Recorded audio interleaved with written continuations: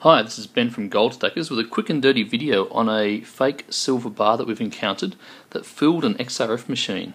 So what we have here is a 100 gram silver bar, ostensibly, that passed XRF due to a thick silver plating on the bar. You can see some of that silver plating is actually flaked off there, so it's pieces of real silver that are just there.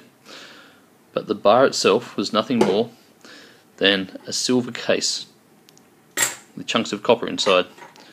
Correct weight, XRF detected it was 100 grams of silver, but someone noticed that the bar was too big for 100 grams, which is just over 3 ounces. You can see here a 10 ounce Perth Mint bar next to it. It's approximately the same size, if not a little larger, certainly not 3 times the volume. So somebody bought this, someone was ripped off, and XRF said that it was genuine.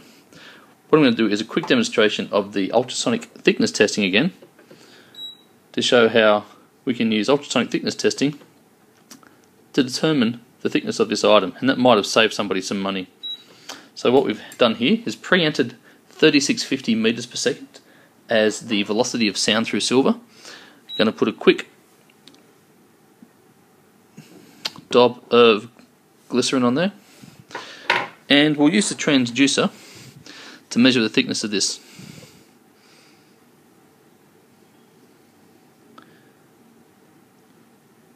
.9 to 5 millimeters.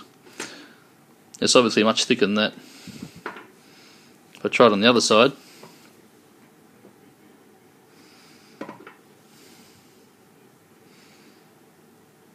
you get a reading of 1.3.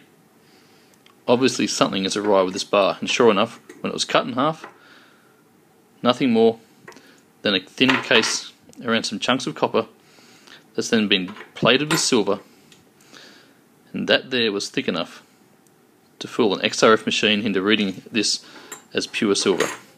Just as a quick control, we have here a Perth Mint 10 ounce silver bar, approximately 14 millimeters thick. Quick dab of glycerin, maybe a bit too much.